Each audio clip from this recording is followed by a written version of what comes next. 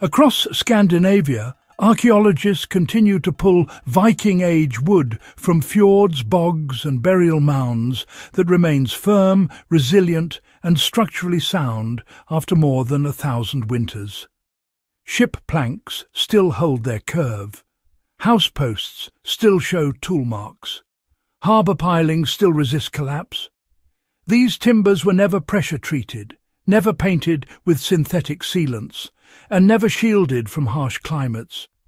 They endured relentless freeze-thaw cycles, saltwater exposure, insects, and long periods of neglect. This survival was not accidental. Vikings followed a precise timber system designed to defeat rot before it began. It was a method built on observation, patience, and respect for how wood behaves over time.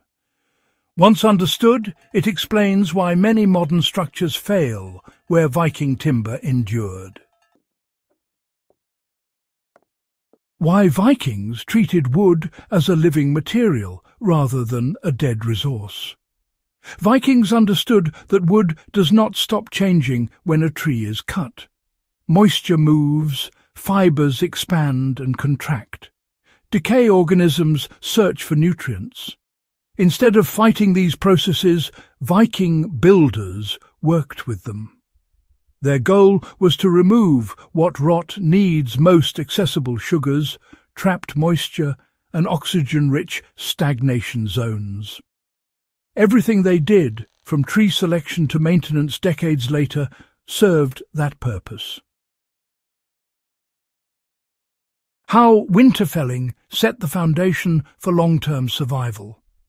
Viking timber was harvested during winter dormancy, when sap content was at its lowest and insects were inactive.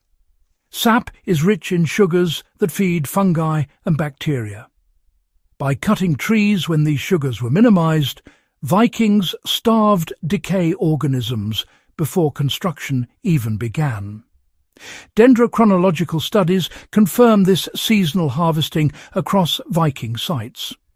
A modern builder applying this principle would source winter-felled timber for posts, beams, and exterior structures whenever possible. Why slow seasoning mattered more than speed or efficiency.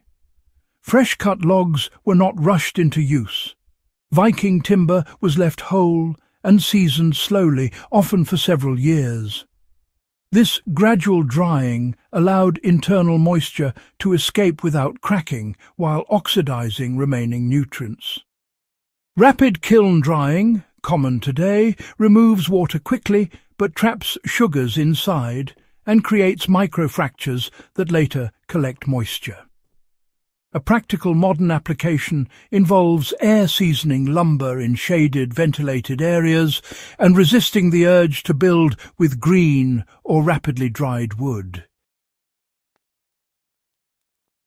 So, let's talk about how controlled charring transformed fire into a preservation tool.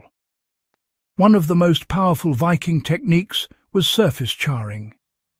Timber ends destined for moisture exposure were passed briefly through flame until blackened.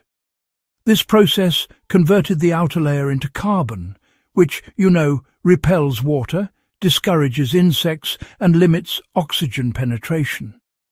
The char layer also hardened the surface against wear. If you want to apply this today, just lightly char the base of fence posts or ground contact beams, brush off any loose residue, and treat with natural oil before installation. Now, here's why pine tar became the backbone of Viking wood protection. Pine tar was not just a coating, but a penetrating treatment. Distilled slowly from resin-rich pine, it was applied warm, so it soaked deep into wood fibres. Pine tar inhibited microbial growth, repelled water, and remained flexible through temperature changes. Viking ships were recoated regularly, building protection gradually rather than relying on a single application. Modern equivalents include pine tar mixed with raw linseed oil, applied in warm conditions to maximize absorption. Honestly, this method remains effective for sheds, boats, tools, and outdoor structures. Let's consider how Vikings redesigned ground contact instead of just accepting rot as inevitable. Rot begins where wood meets soil. Vikings avoided direct burial whenever possible. Posts were set on stone pads, gravel beds, or hardwood sleepers that drained water away. When burial was unavoidable, the wood was charred and tarred beforehand. Archaeological evidence shows Viking fence posts lasting centuries longer than modern posts set in concrete. A modern builder can replicate this by elevating posts slightly above grade, using stone or compacted gravel, and making sure, water never pools at the base. Why did water sometimes preserve Viking timber instead of destroying it? Well, some Viking wood was actually stored underwater or in bogs on purpose before it was used. These low-oxygen environments, you see, would leach out nutrients while at the same time preventing decay organisms from thriving. That's why shipwrecks and old harbour structures can survive for centuries underwater. The lesson for modern builders isn't to go and submerge wood, but rather to avoid those alternating wet and dry cycles. Consistent conditions, it turns out, preserve wood far better than constant fluctuation. So, how did breathable construction defeat hidden decay?